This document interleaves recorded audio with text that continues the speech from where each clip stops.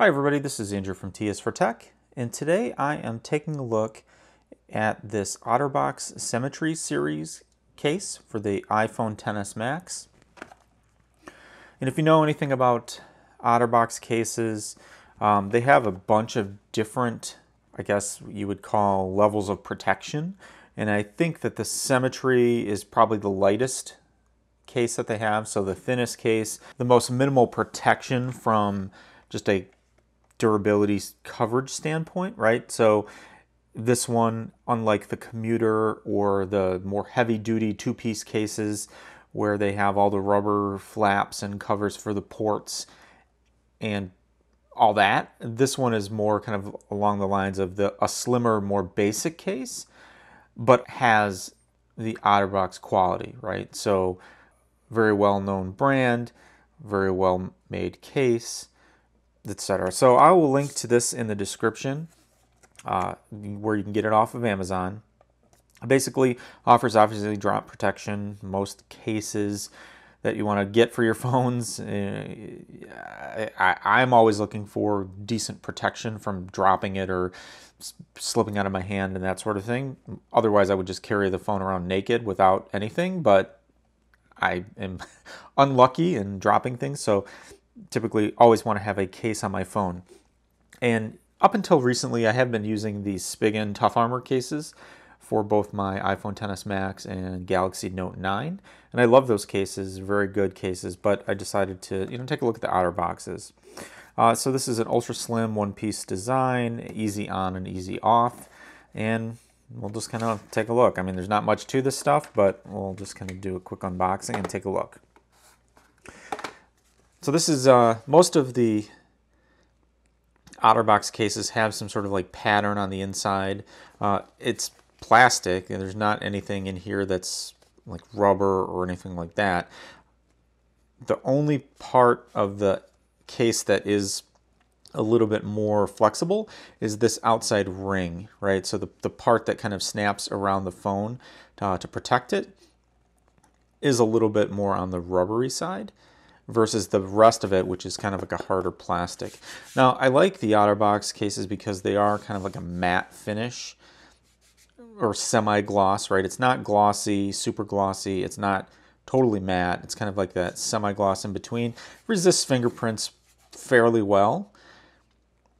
You have the OtterBox logo there, cut out on the top for the camera, and the bottom for the charge ports, microphone, etc. So, here's my iPhone XS Max. And a deburring skin on the back. I'll kind of just pop this on here. Well, this one actually fits pretty tight compared to the Spigen Tough Armor case because I just messed up my deburring skin. So, oops, I guess that's kind of sucks. Anyway, so I messed up the skin on the corner when I was sticking it in there. One thing I also just noticed is, if you can see this, I don't know if you can see how well this kind of translates here, but there's kind of like a little bit of a dimple area at the top where the notch goes. And I'm not really sure why that is, because you wouldn't really necessarily need that, I don't think, unless there's some part of maybe one of the sensors or something that it would have covered up if it didn't, if it actually fit all the way around. Not really sure. But basically, right, obviously you can just snap it in there. Cutouts are pretty well placed, right? You can see they're cutouts. The buttons still feel nice for the volume up, down, for the power on the other side. Very positive feeling. Very positive feeling button pressure, placement, touching, etc. And then, the cutout.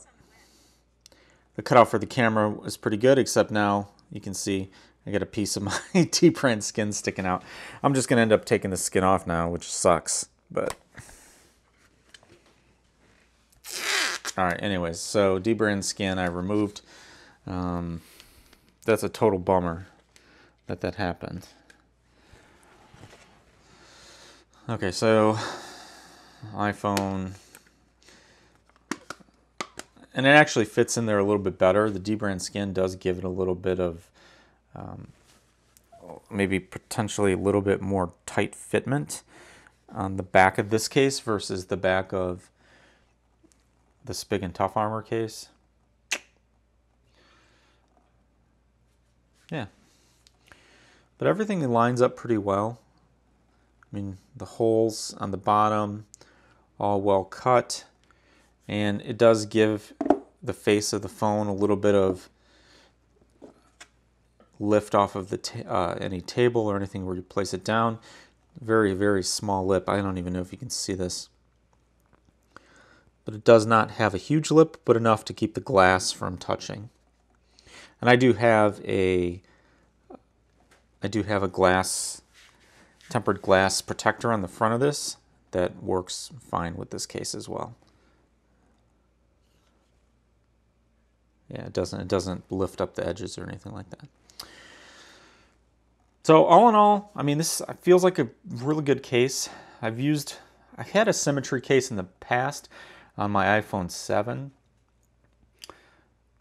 and I always liked that.